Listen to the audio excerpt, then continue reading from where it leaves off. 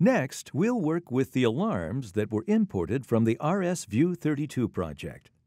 RS View 32 has support for tag-based or HMI alarms. One big advantage of moving to FactoryTalk View SE is its support for FactoryTalk alarms and events. FactoryTalk Alarms and Events supports two types of alarms, device-based and tag-based. Device-based alarms use built-in instructions that are programmed and downloaded to a Ch6 5000 controller. The controller detects alarm conditions and publishes alarm and events information to FactoryTalk Alarms and Events, which can then be displayed by FactoryTalk View SE. Device-based alarms are available in RS Ch6 5000 version 16 or later. If you're not using Ch6 5000 controllers, or if you don't want to use the built-in alarm instructions, tag-based alarming with FactoryTalk Alarms and Events offers the equivalent of HMI tag alarm monitoring, but with an expanded feature set. Tag-based alarm monitoring is supported for Ch6 5000 controllers, PLC5, and SLC500 devices communicating through a Rockwell Automation Device Server, or RS Links Enterprise, or for third-party controllers communicating through OPC data servers. First, let's set up a new FactoryTalk Alarms and Events server. Again, remembering the best practice of putting all servers into their own area, we will create an area called AE Server. Next, create a new Tag Alarm and Event server. We'll also call it AE Server. Go to the Priorities and History tab and uncheck Enable History. Again, for this demo, we aren't using a historical alarm DB. For now, we'll leave all other properties at their default and click OK to create the server. Now that we have a FactoryTalk Alarm and Event server configured, we can use the Alarm Migration tool. This tool converts the View alarm tags that were brought in from our RS View 32 project into a format that can be imported into FactoryTalk Alarms and Events. Before we do that, we need to export the alarm tags from our project using the FactoryTalk View Tag Import and Export wizard. This wizard is installed with FactoryTalk View Studio. Let's take a look at how to do that. First, now that we have the RS Links Enterprise server created, we will need to update a few HMI tag references to point to the correct controller. We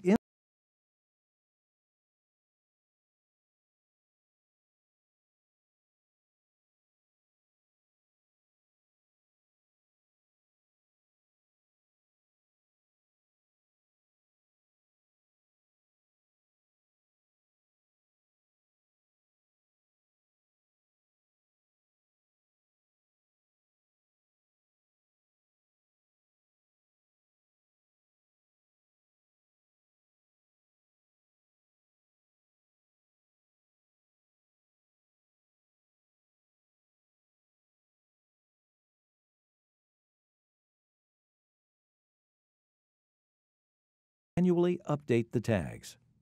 The three tags we need to update are in the root of the tag database and are Tank 1 level, Tank 2 level, and Tank 3 level. To do this, we need to rebrowse the device address. For Tank 1 level, we'll point to the RS Links Enterprise data server, select our shortcut, open the Online Tag folder, and select the Tank Value 1 tag.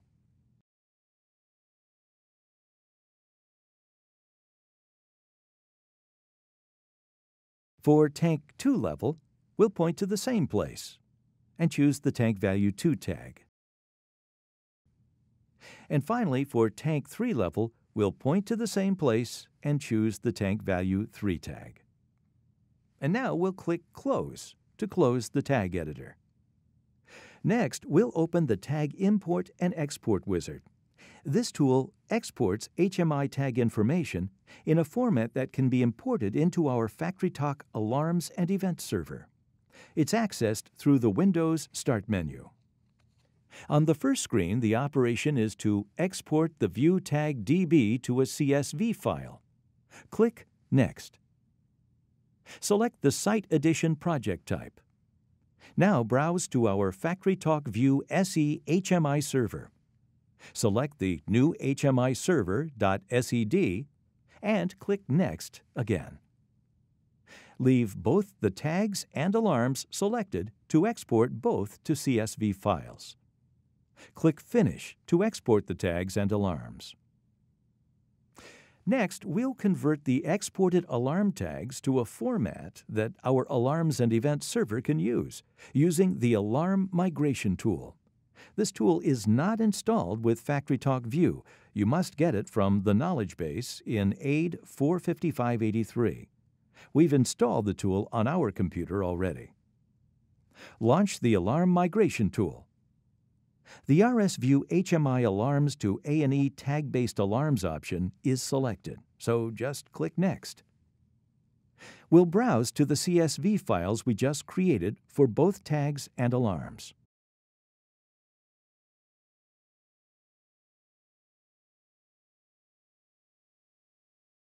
Click Next.